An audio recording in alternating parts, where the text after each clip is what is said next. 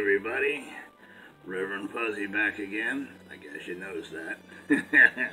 I'm everywhere that you want to be. Well, today we're going to cover a very special topic. We're going to go over, is there any real right or wrong? You might have heard somebody say, I don't believe there's such a thing as right or wrong. Or maybe you've heard a professor saying, there are no absolutes. When I hear that, I want to say, are you absolutely sure? You have to ask yourself, is this statement even logical? Is there any right or wrong?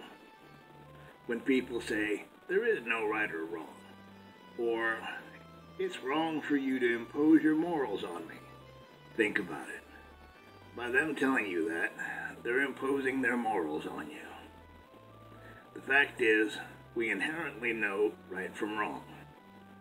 We have this weird tendency to disregard it, though, especially when it conflicts with our desires for pleasure or personal gain.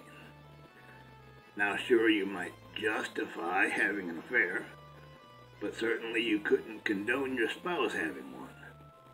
Or you might justify taking something without permission, but if you were the one being robbed, you wouldn't think it was okay. There isn't a person alive today who'd come home from work and discover their entire house had been robbed and say, oh, how wonderful that this burglar is able to enjoy all my things without my permission. And who am I to impose my view of right or wrong on this poor burglar? Ah. You see how ridiculous that is? Of course. Even those who claim there are no right or wrong have their own moral conscience. They've set it on their own standards, though. Here's a good way to determine right from wrong. Turn the situation around on yourself. Jesus said it best.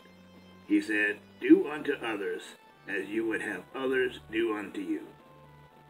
You see, we all know that murder, rape, lying, stealing, and torture and injustice are absolutely wrong. Why? Because we wouldn't want any of these things to happen to us. The person who would say there is no right or wrong would not agree that it's okay to be raped.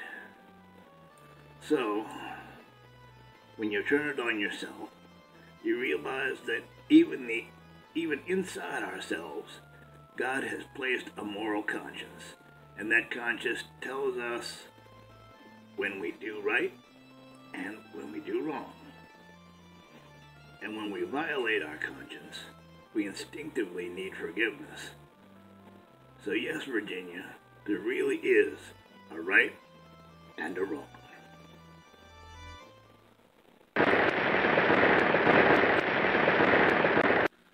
Okay, everybody, I'm going to take off for now, but before you go, don't forget to show us some love and smack that like button. And if you haven't already done so, also smack that subscribe button, followed by smacking the notification bell, so you'll be notified when we post new videos on here. Alright, catch y'all later.